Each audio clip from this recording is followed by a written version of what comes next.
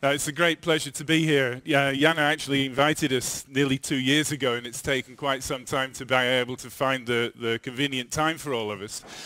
And I think you'll see that both the work that Martin will be presenting later, but also the work I'm presenting, is very much formulated around an idea about thinking about the future and how do we move towards the future.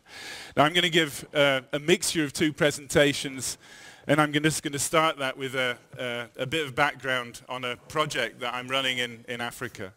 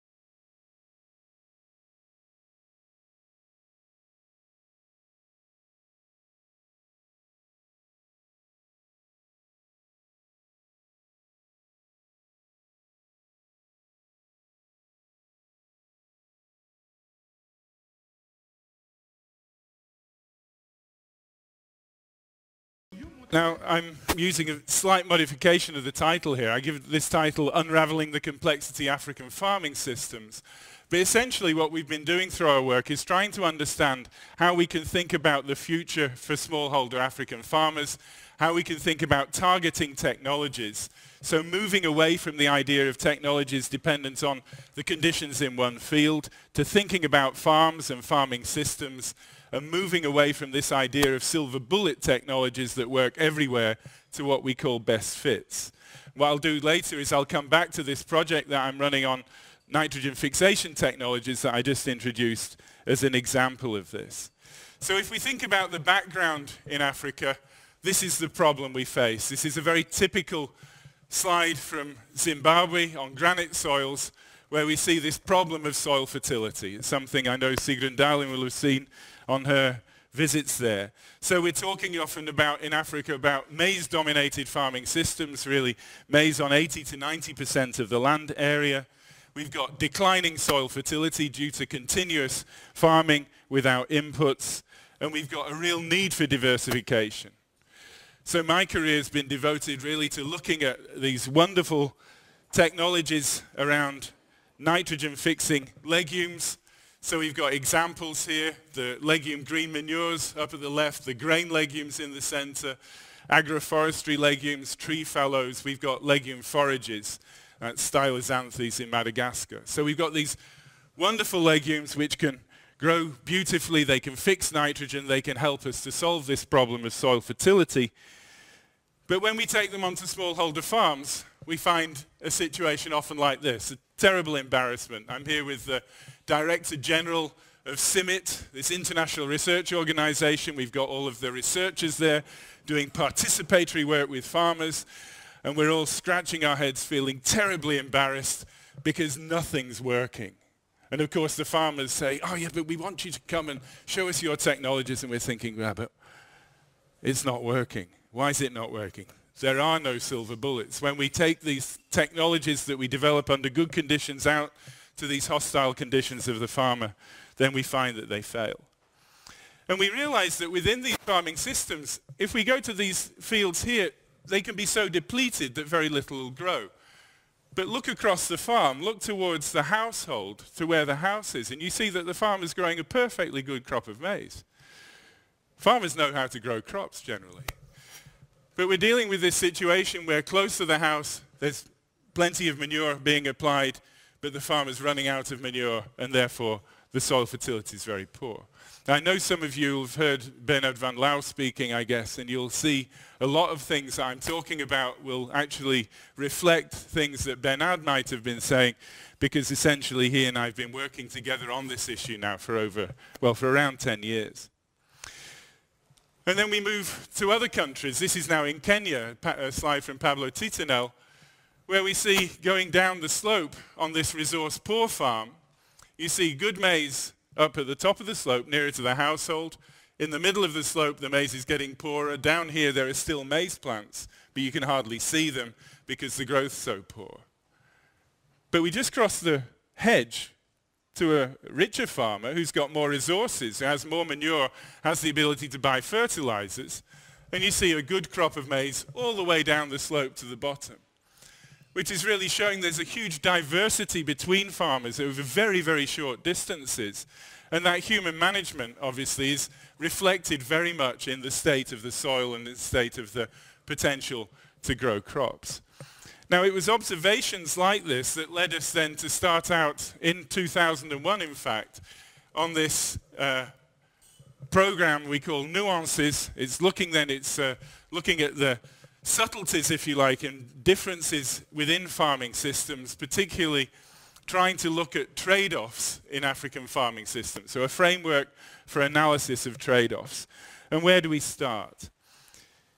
This whole idea came from discussions I actually had with Bernard Van Loo in Nigeria in around 2000, when we realized that there were these repeating patterns across African farming systems. So we often start then by doing resource flow mapping. So together with farmers, we make sketches of their farms to understand their farms and their farming systems. And here we have a map on the left, Farmer Martha. It's a female single-headed household. She has 0.9 hectares. The only labor available to her is her own labor. She has 1 chicken in terms of livestock. She earns a little manure for her garden by working for Farmer Thomas, who has 3.3 hectares, 3 full-time labor equivalents to work on his farm. He has 11 cattle, 2 goats, 6 chickens, much more resources, and he can use manure and fertilizers. And when we capture that then into a simple cartoon, we've got the homestead, we've got the home garden, we've got the infields, the fertile infields, we've got infertile outfields, we've got cattle grazing through the system producing manure, and we have the rangeland, the common land, which is then grazed outside the farming system. We also have Farmer Martha, only poor fields, a little home garden, a smaller farm. Within that farming system, the dynamics of nutrient flow, the dynamics within the system are very much driven by the livestock. So the livestock grazing through the farming system, producing manure, the manure being targeted back to these home fields and to the home garden. We've got fertilizers also being used where they're used on those better fields, the fields that guarantee the farmers food security. We've got some export in terms of products and labor. We've got some import in terms of fertilizers or manure to the farms. And it's against that backdrop that we have to start to think about the different technologies we have. So here's our basket of technology options for addressing soil fertility. And you'll see it's manure and fertilizers or different legume technologies that I showed you in the slide before. So we're dealing with grain legumes, forage legumes, tree legumes, and green manures. We've got to think then about where do these technologies fit within that complexity of farming systems. And in order to do this and to think then about the future, we've spent 10 years, in fact, developing this modular approach of modeling, and this is all documented and published, so I can pass on papers to those who are interested. Within this Nuances framework, so we've got FarmSim, which has then, we have crop soil models here for different fields. The fields are stacks of cards. We've got a livestock model. We've got the heap, the manure heap here. The household actually controlling everything that's going on in terms of their objectives and decisions. And we can then look at scenarios around differences in changing climate or differences in changing market, the interaction with common property resources on the common land, and then flows to and from the cities in terms of remittances and payments, which are very, very important in most of these farming systems. Now, we were fortunate to get some funding from the EU, which actually allowed us to set up work across initially 8 countries. We expanded that to 10. then working across a gradient of rainfall from 400 millimeters cereal-dominated livestock systems to forest systems at the other extreme. Within each location, we did these typologies of different farm households, so we could look at the differences between rich and poor households, and we can then make comparisons within each location and also comparisons between them, so to get an idea, a picture across Africa. Now, some of the key findings then, as we went on, were that these gradients that we see moving away from the household aren't just soil fertility gradients. They're actually what we call resource management gradients, because of course the farmers are planting their crops earliest close to the household. They actually plant the maize more densely. As well as being fertilized on time, it's weeded on time, because they know this is their guaranteed good crop in terms of their food security. The crop further away tends to get planted much later. It's planted much sparser. It receives no nutrients, and it's weeded very late. You can see this field has just been clean weeded, although that crop's not going to yield anything at all. So it's not simply, as we see there, a product of the different soil fertility inputs that gives us this picture. This is actually a picture, as any agronomist knows.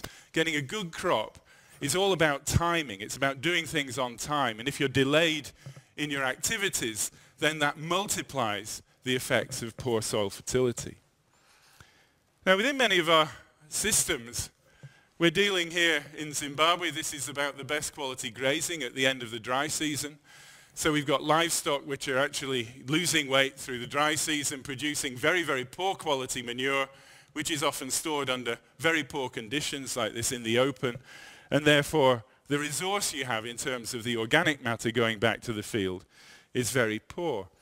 But this is used strategically by farmers, and one of the first exercises we did using simple models calibrated using chronosequence data that we collected was to look here at, this is using a model study, so the soil carbon actually changing rapidly over time on these sandy soils. Maize yields actually going down together with that change in soil carbon if no manure is applied. If we have enough manure, so this is 8 tons of manure on the farm to cover all of the fields, we can actually hold up and maintain the soil carbon at a much higher level, and we can actually maintain maize yields. If we've got a limited amount of manure and that's applied sequentially from the infields to the middle fields to none to the outfields, then of course we create a soil fertility gradient. There's nothing remarkable about this, but I think what's remarkable is how fast it happens, because here you see soil carbon actually crashing within 5 years on these sandy soils, so that we're in a position that maize yields are crashing within that period, and that we can actually have these human-induced changes actually over very, very short time periods. And we've been able to ground that by doing some field research. These are experiments which we actually set up in 2001. We're running them the last year, this year, through Leonard Ruzinamodzi, who's a student who's also working with Sigrun Dahlin here. And what we've done here is we've done some terrible things to this infield, because we've kept some plots properly manured, but we've also stopped applying manure to some fields. And this was after just 3 seasons. You can see yields collapsing in these sandy soils where no inputs have been added, even though that soil had been maintained very fertile before. If we look on the outfield here, this is actually the situation after 3 years, where in this foreground, where 100 kilograms of nitrogen and 30 kilograms of phosphorus have been applied for 3 years.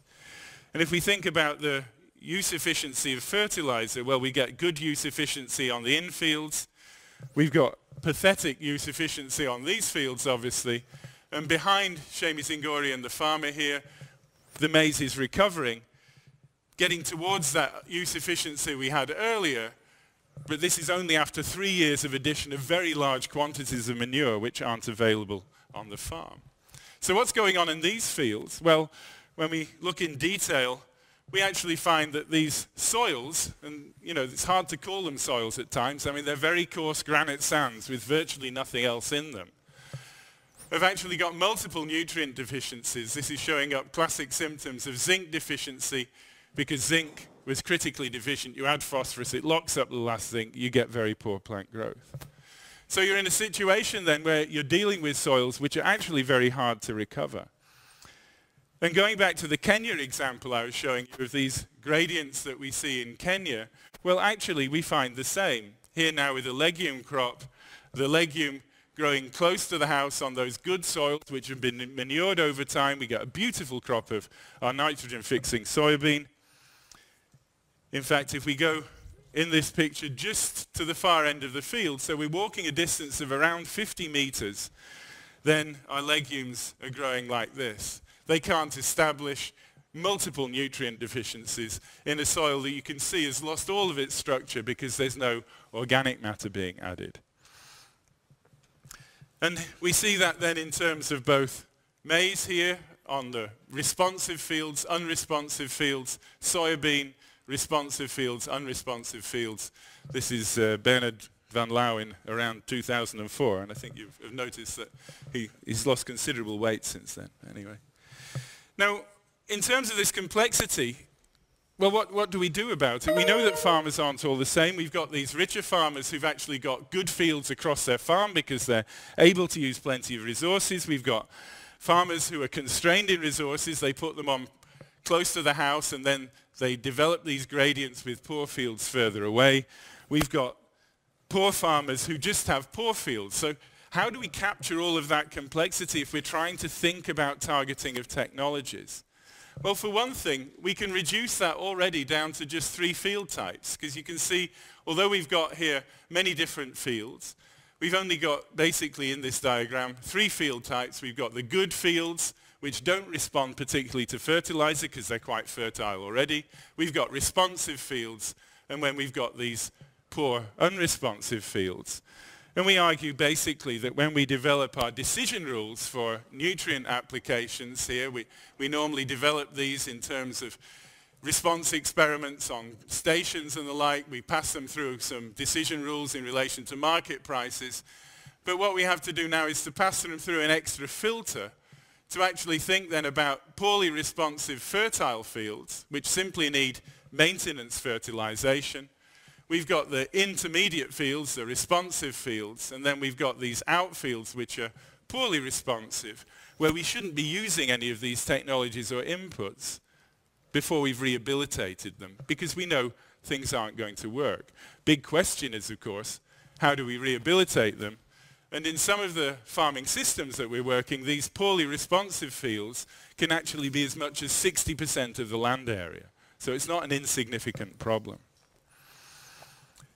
So what do we do? Well, we look at our legume technologies. This is John O'Gem in a PhD comparing green manures, soybean, Makuna behind a whole range of different legumes, where he was working with a farmer who basically said, well, this crop that she's got here, this Canavelia, this green manure, it's wonderful, it's so luxuriant. I think you're cheating on us, she said to us. I think somebody's coming in and fertilizing this at night, because if I grow my maize here, it looks so yellow. But of course, that's the power of nitrogen fixation. So you explain, yeah, but it's fixing nitrogen from the air and it can improve your soil. But she says, yeah, but what can I use it for? I've got hungry mouths to feed.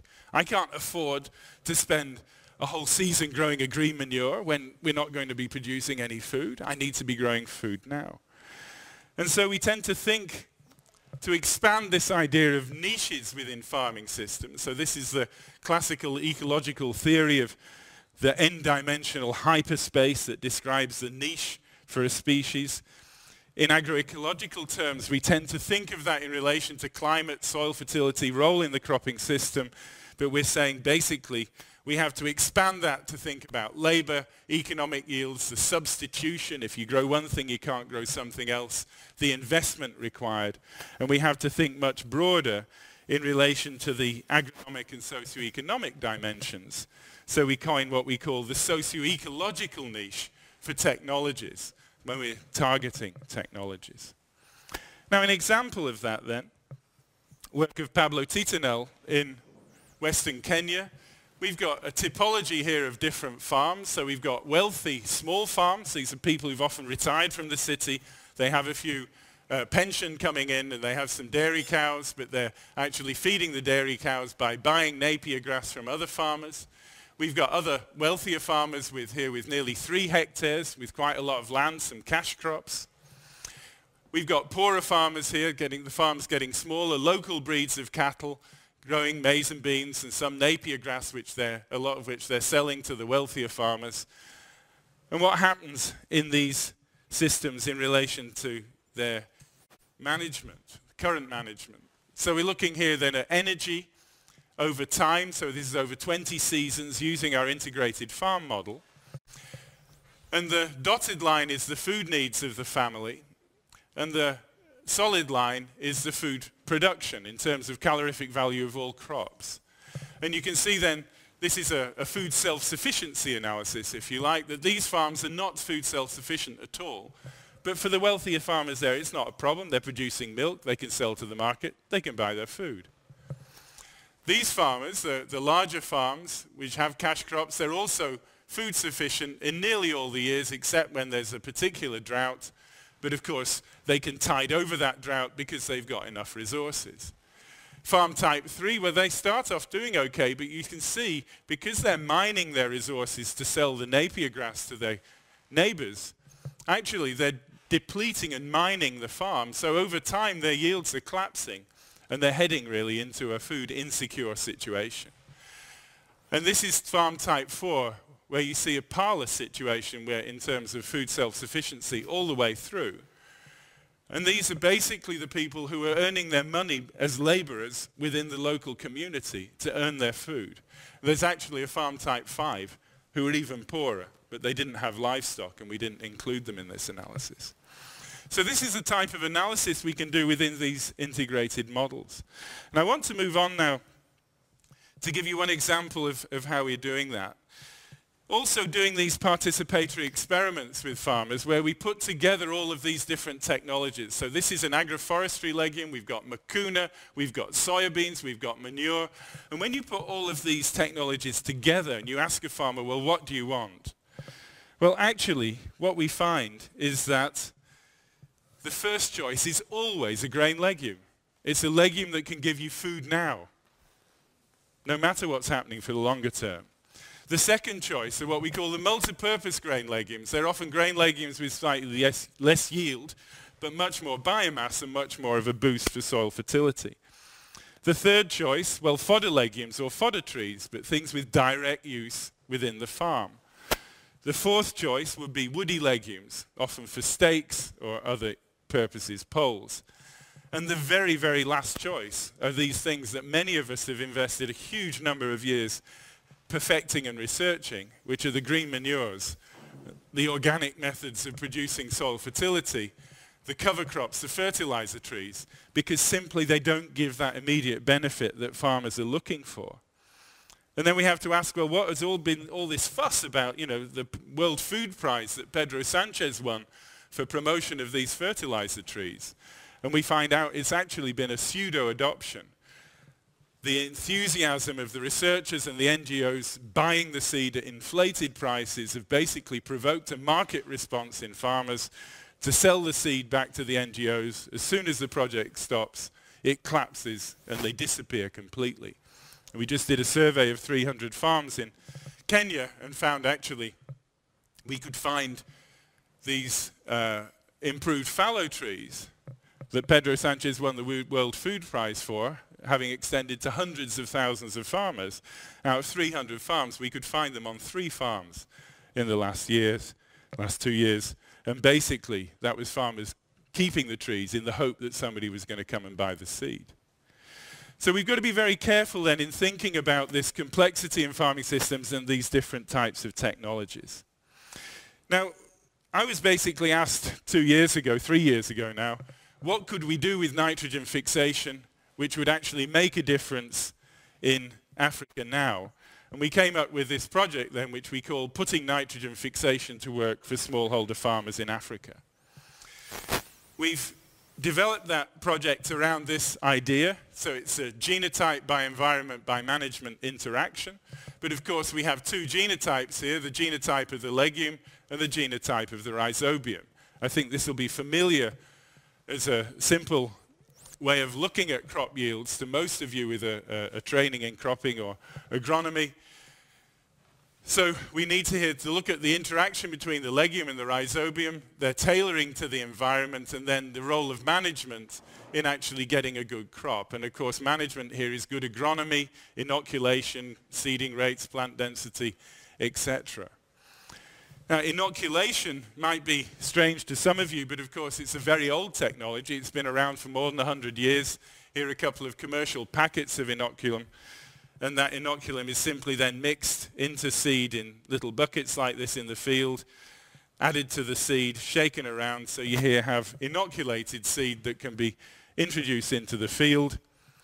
And that then gives us this benefit you can see here. These are uninoculated rows of soybean against inoculated soybeans with lots of lovely nodules, so we get that benefit of nitrogen fixation. And we've been working then with funding now from the Gates Foundation. We're working 3 regions of Africa, West Africa, Eastern, Central and Southern Africa, with 4 grain legumes, cowpea, groundnut and soybean, and common bean, but different legumes in the different regions, and legume forages we have throughout. So we're working across these 8 countries. I'll skip on to show that basically what we're trying to do is to set up our analysis in relation to distance to markets. So this is a map of market access from Rwanda and Congo, linking that to agroecology, so here the length of the growing period, so that we can actually set up a matrix of sites with low population, high market access, low potential in terms of growing period, etc. So we've got a nice matrix. And essentially what we're trying to do is to set this up as a learning project of where do technologies work and why do they work under certain conditions. Now, some early results from the first year. This is then some of these beautiful soybeans here with a ladies farmer group in West Africa. And we're doing very simple experimentation. So experiments like this where we have a control plus phosphorus plus inoculum plus P plus inoculum. You could say almost trivial experiments in many ways.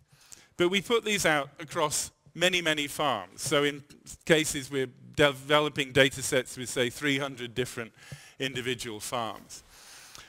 This is a slide showing some of these results in Congo. Here we've got the yield in the control treatment plotted against the yield in the treatment with phosphorus and inoculum or both.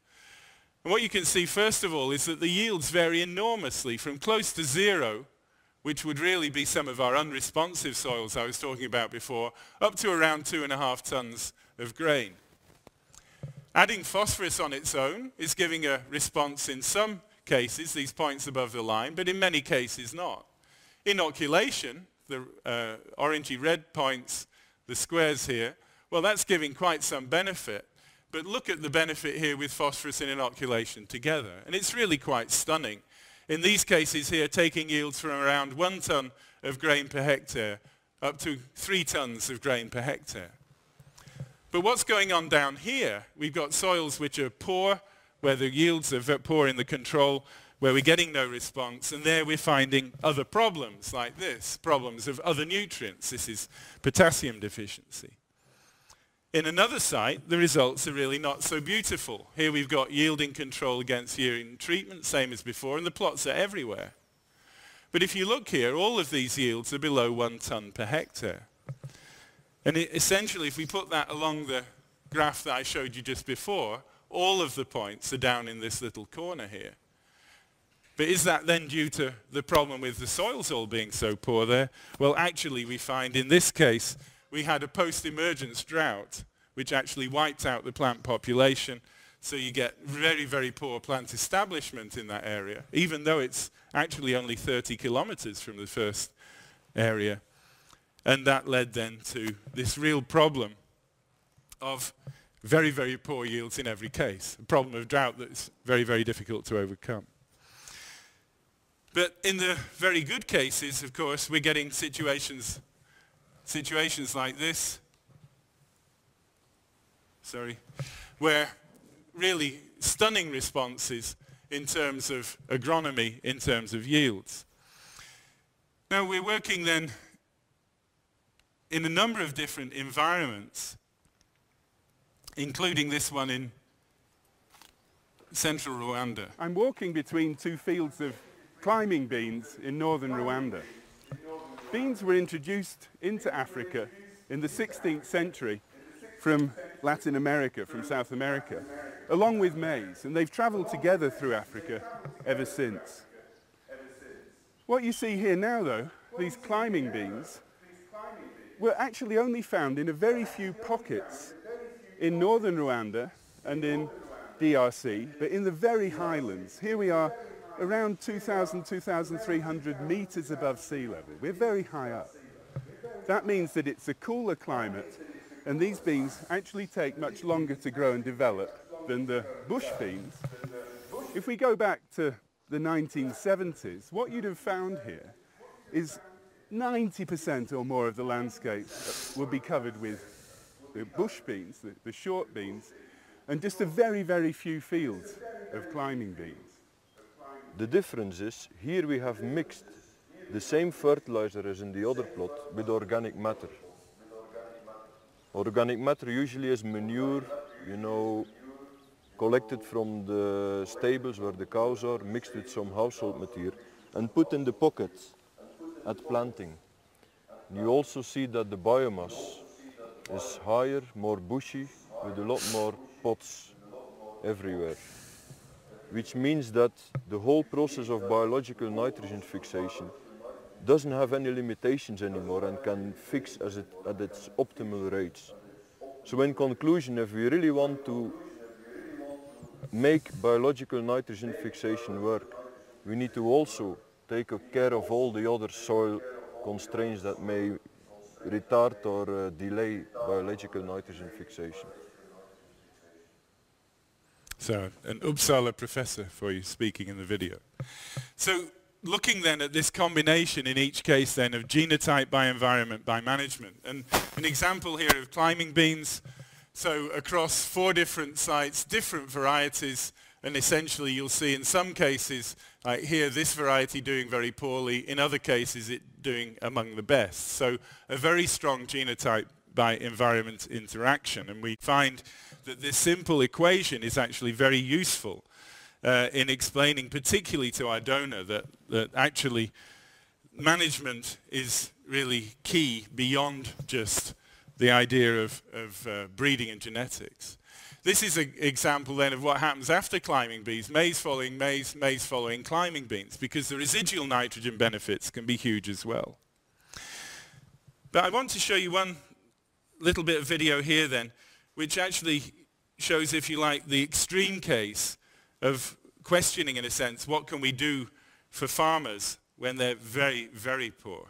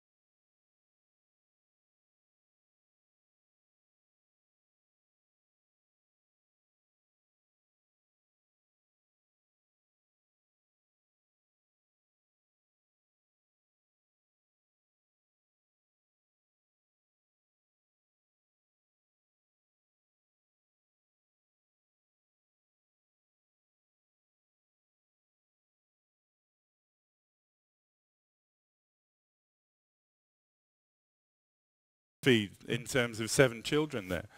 And the only livestock she has are actually the guinea pigs and the rabbits. And in the experiments that they've been doing with, oops, sorry, it flies through, that this is basically the situation on these extremely infertile soils in this part of Congo. Essentially, without manure, yields are extremely poor, 200 to 400 kilos of grain per hectare. And this is actually the climbing beans grown with a little teaspoonful of manure that's collected. And it might seem trivial, but even on these very small plots, if you think about the food security for a family like that, if you can double production, which you are doing on these tiny plots of 0.2 to 0.4 hectares, it's still actually having a very major impact in terms of food security for those poor farmers. So to finish off, my colleagues are often saying to me, well, what are you doing with this project? It's really a development project. It's not really research. But I mean, I say actually, I call it a development to research project rather than the research for development project, because essentially what we're doing is we're doing delivery and dissemination, so dissemination and development here. We have monitoring and evaluation all around that, across all of these different environments, across all these different types of farms. And that actually monitoring and evaluation actually forms the research, which then feeds back and provides the learning to feed back into the development and dissemination activities, so that over time we're learning about which technologies fit well. And actually I'd argue that we're developing from this extremely important messages for policy in terms of which types of interventions are actually likely to make a difference for farmers of different wealth across these different countries.